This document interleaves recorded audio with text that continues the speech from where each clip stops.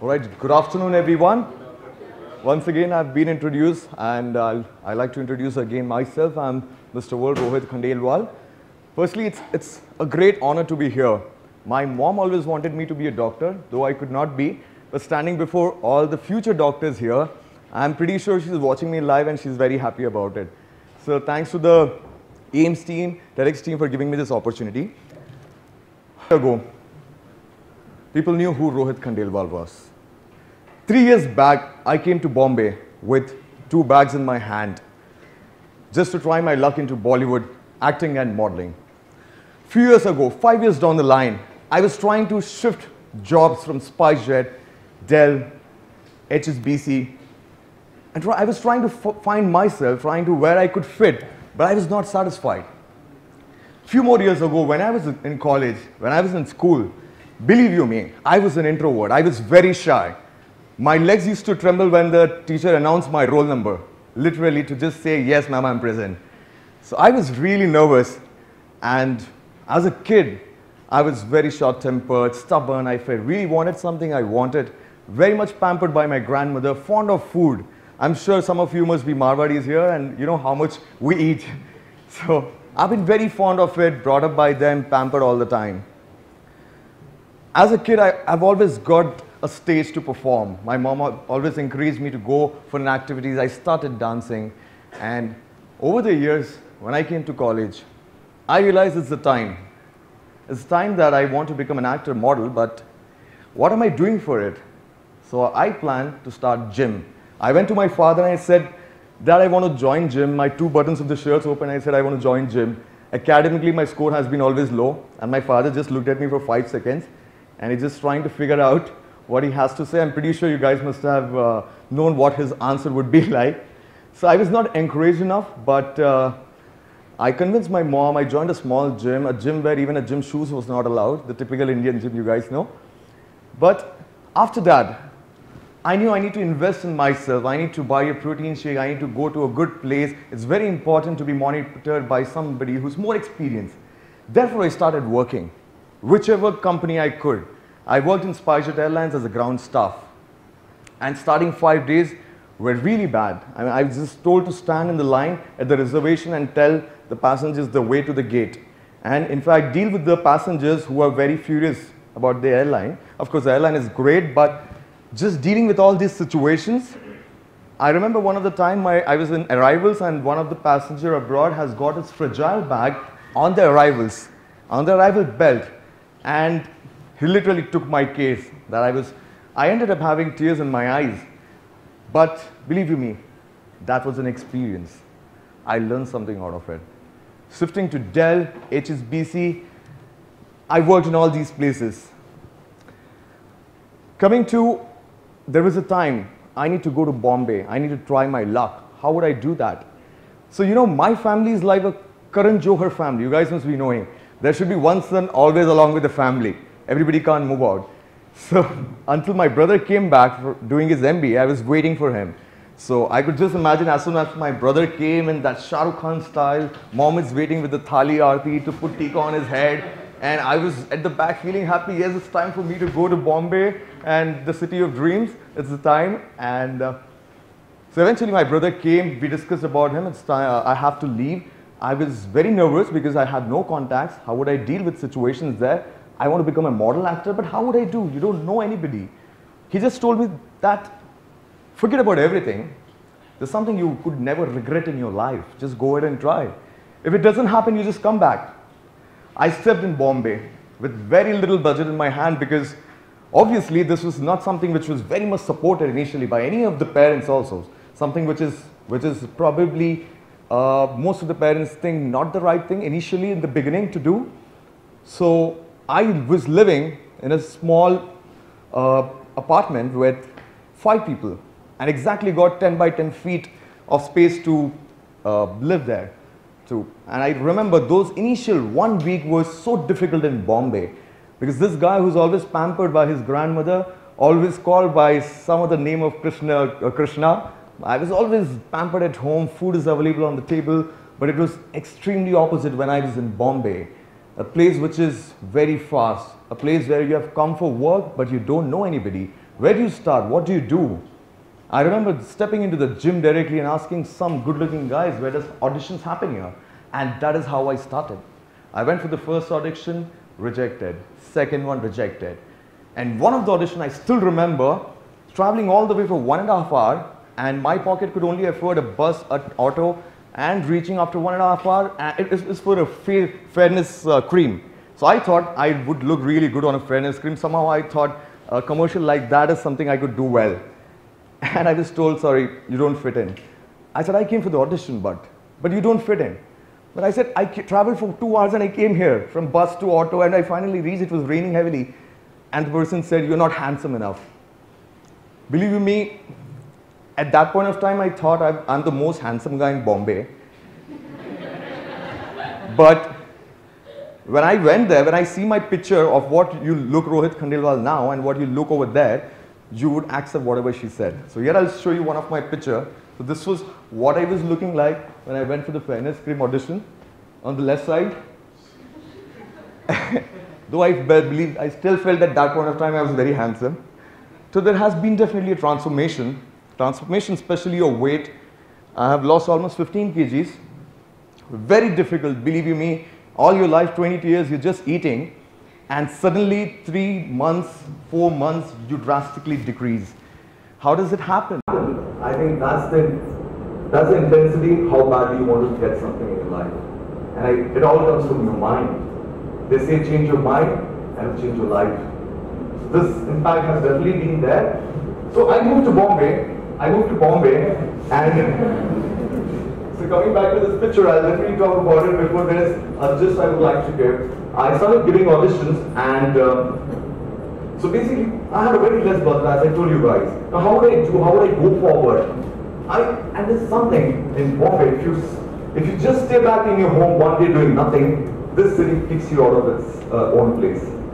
So you need to really work hard. And one of the guys told me there's a t-shirt shoot happening. He just said t-shirt shoot. I said, what is this t-shirt shoot? And he said, it's a local brand t-shirt shoot that happens. It pays you 75 rupees per t-shirt. You need to change 100 t-shirts, which is a strong process, and they pay you 75 rupees.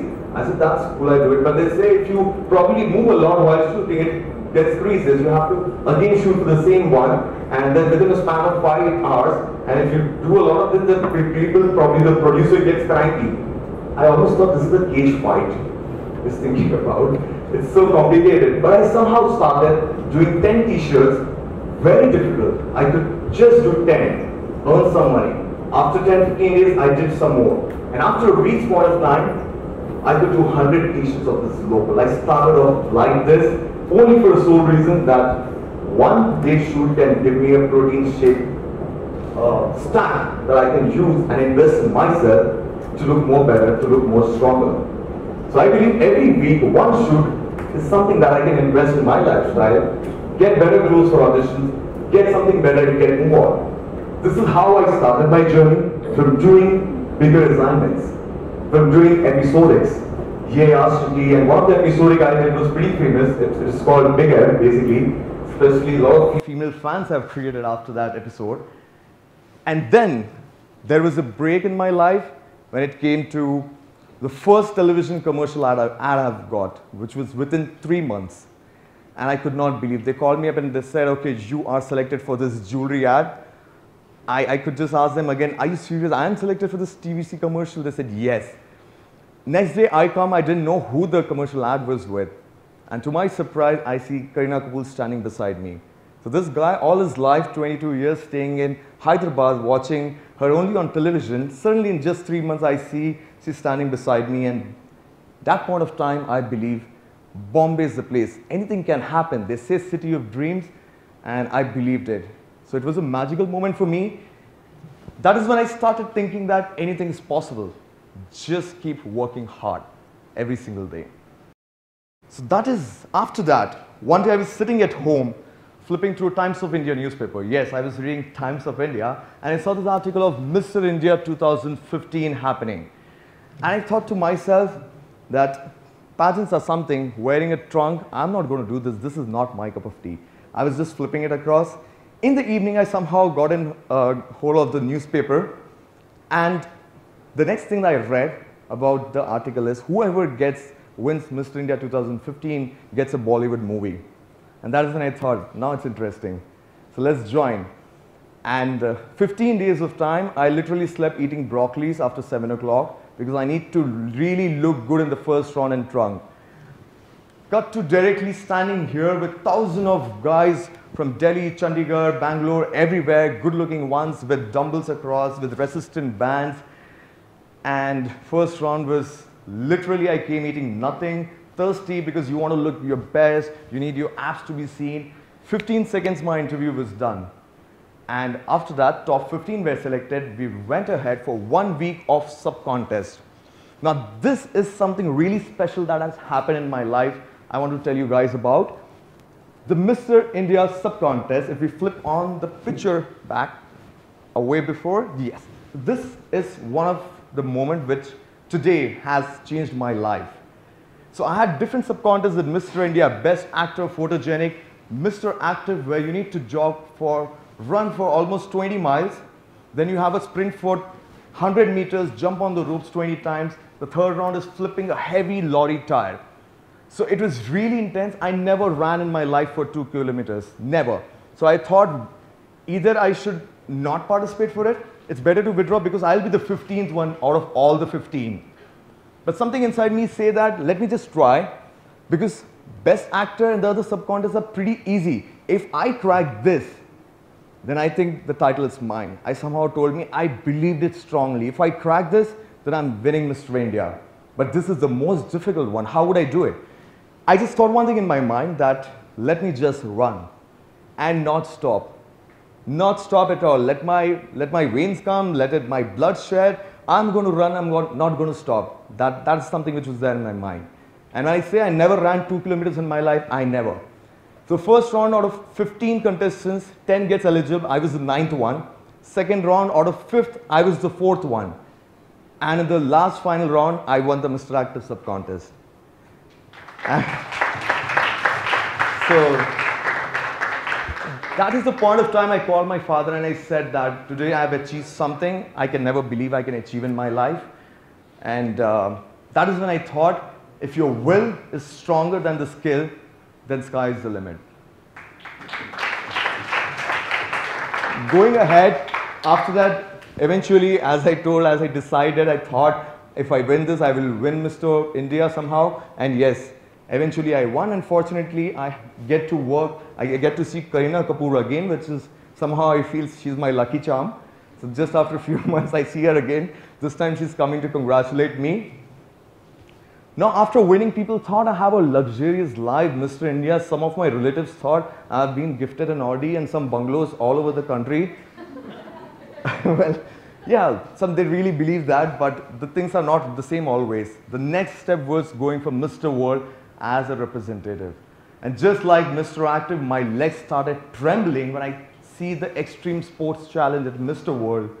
Over here you see 15 contestants, on the other side you see 46 contestants.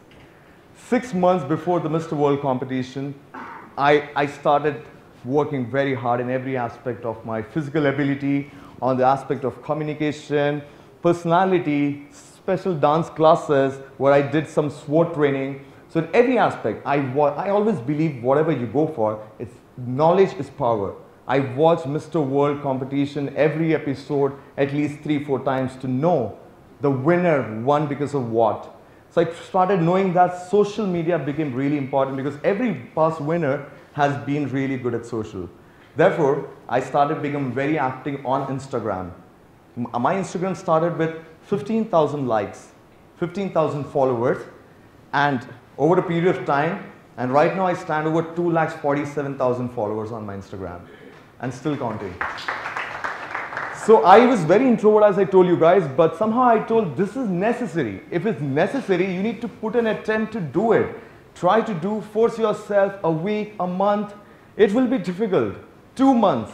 I'll tell you after 61st day, you make it as your habit. And that habit will change your life.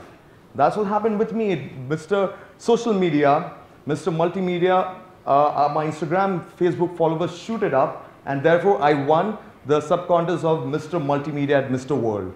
And I was doing pretty good even in my talent round. So with this 46 contestants, believe me, the 13 days, I would like to show you some of the photos. There was only one thing in my mind when I went for the competition. I believe even in life, if you try to pretend something, if you try to be something else and you go for a competition or even handle something really important in your life, I believe it never works. Simplicity, being humble, being yourself, however you are. That's what I've been at Mr. World, and this 13 days I was in Southport, London, I just enjoyed with every other contestant because my preparation part was done by then. I would like to show you a couple of pictures. So this is how, yeah, these are the contestants I met there. Moving on. All of you guys used to have rehearsals every single day for 12 days, and we were dancing on a song every day, 3 hours of rehearsals. So there was a great bonding. For the first time I felt, though we are from different countries, but I just felt end of the day I'm talking to my brother or friend. So that's the kind of connection end of the day. So we had an omelette challenge. We had a golf challenge. A golf team, everybody was assigned a team of green team, blue, red and yellow. Now coming back, so how did I win Mr. World? How did this happen? So that was when I won Mr. Multimedia. I was pretty good with my talent round. I've been myself, and every time if I was supposed to be there for the breakfast time at 7, I made sure I was at 6:45. So I thought kind of being punctual, which has been criticized a little bit about our country, let's just correct that. So I made sure being punctual at every aspect, and now comes the finale answer. For a change, nothing was asked about why you want to become Mr. World, but how would you impress with your wit and charm Miss World Megan Young 2014? And 1 minute of time. So what do I think about that point of time? As I told you, I want to be myself. I came to Bombay to become an actor, right? So why can't I be an actor? And suddenly a dialogue of Shah Rukh Khan came in my mind. इतनी शिद्दत से अगर तुम्हें किसी चीज़ को पाने की कोशिश करते हो तो सारी कायनात तुम्हें उसे मिलाने में लग जाती है. But how would I put it forward? And how would I impress her? So I added an element of having a flower, and later on I thought how well I can explain to all these people who must be thinking what I must be speaking at that moment. So at that point of time, before Mr. World, there was 2 movies that eventually went till an extent that I met the producer. I had several look tests and it was almost getting finalized, but it didn't. I met the director and even a serial. And I was wondering why did all this didn't happen. I think the reason because God wanted only one door to be opened for me, and that was Mr. World. And this has been my journey till then, guys. If I have to sum up everything in just 4 lines, I would like to say you guys, there's a quote when I came first time in Bombay. Remember seeing living in a 10 by 10 feet in a sharing flat? There is one quote I wrote on the sliding door. I would like to show you guys that picture. So if I would like to read for everybody here. It's pursue your dream, raise your self-esteem, have faith in your abilities, and show power to the gratitude unseen. And I strongly believe in this. That's something I believe in, but there's something I would like to tell you guys out of my experience of whatever has been till date, the experience and the achievements I have in my life, something that I've learned from it, from different companies to living with different people, changing houses, relationships. Every person that I've come across in my life has been like a chain which has been interlocking with different people at different phases and different parts, whether it's working. And there is something extremely important a person has contributed in my life, every person that I met. Because every human being has something amazing in them that you can take along. Maybe good, bad, but there's something definitely amazing. So I've been really thankful to all of them for that, especially my parents, my friends who have been supporting me, and all you guys out here, all of them who supported me in my journey at Mr. World. So thank you so much, and thank you so much for having me here today. Thank you.